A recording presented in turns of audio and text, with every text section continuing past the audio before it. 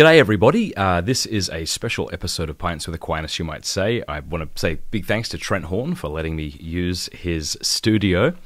I want to read what the head of the Ukrainian Greek Catholic Church, the church of which I am a member, just had to say about Fiducia Supplicans. So we'll read through it together. It's a very short document, but quite powerful.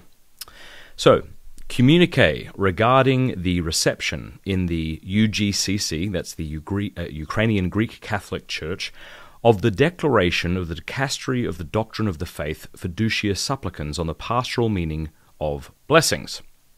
In response to numerous appeals from bishops, clergy, monastics, ecclesial movements, and individual laity of the Ukrainian Greek Catholic Church regarding the declaration of the dicastery of the doctrine of the faith, Fiducia Supplicans, on the pastoral meaning of blessings, and after consulting with relevant experts and competent institutions, I wish to inform you of the following.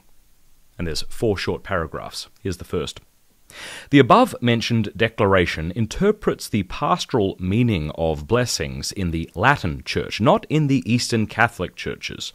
It does not address questions of Catholic faith or morals, nor does it refer to any prescriptions of the Code of Canons of the Eastern Churches, or CCEO, nor does it mention Eastern Christians. Thus, on the basis of Canon 1492 of the CCEO, this declaration applies exclusively to the Latin Church and has no legal force for the faithful of the Ukrainian Greek Catholic Church.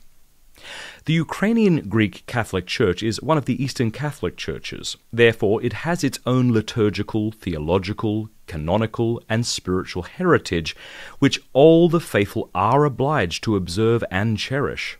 The meaning of blessing in the Ukrainian Greek Catholic Church and the Latin Church is different.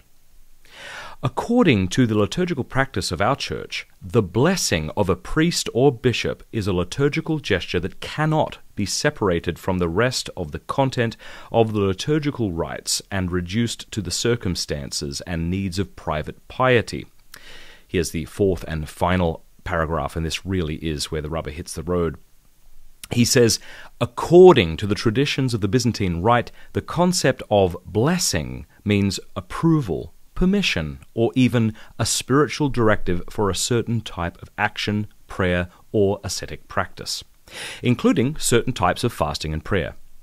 Obviously, the blessing of a priest always has an evangelical and catechetical dimension and therefore can in no way contradict the teaching of the Catholic Church about the family as a faithful, indissoluble, and fruitful union of love between a man and a woman, which our Lord Jesus Christ raised to the dignity of the holy sacrament of matrimony. Pastoral prudence urges us to avoid ambiguous gestures, expressions, and concepts that would distort or misrepresent God's word and the teaching of the Catholic Church. The blessing of the Lord be upon you, Sviatoslav. Glory to Jesus Christ.